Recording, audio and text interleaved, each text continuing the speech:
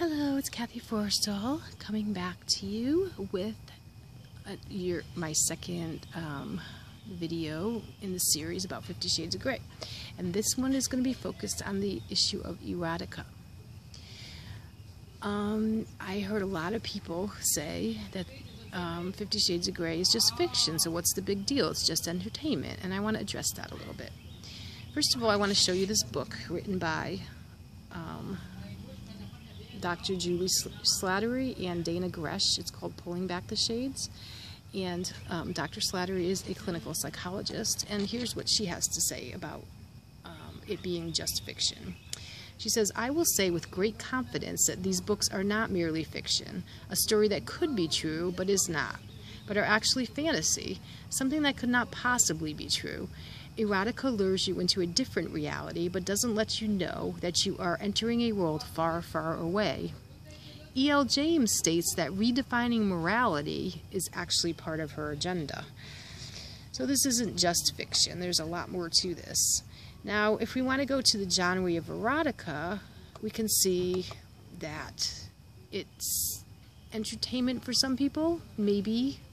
If you're not a Christian, then you may entertain yourself in certain ways, but Christian women really should have no part in this.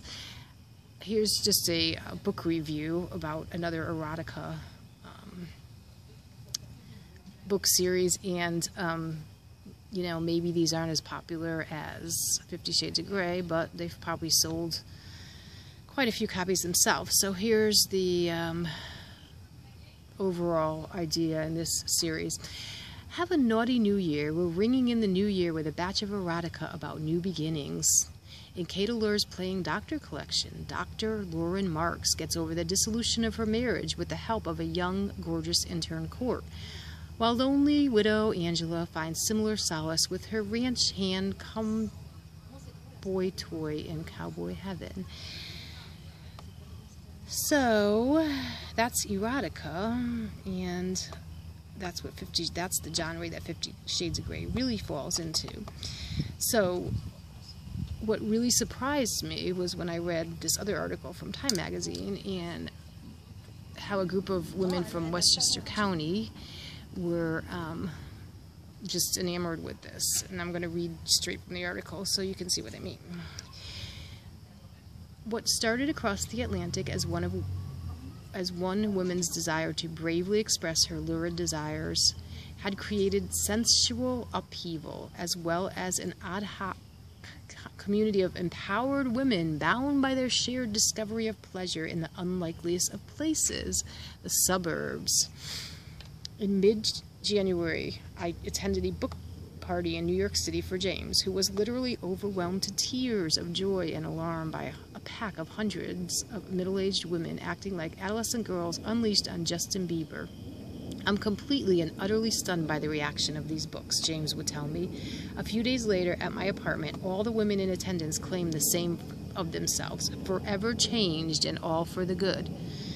Okay, I forever changed?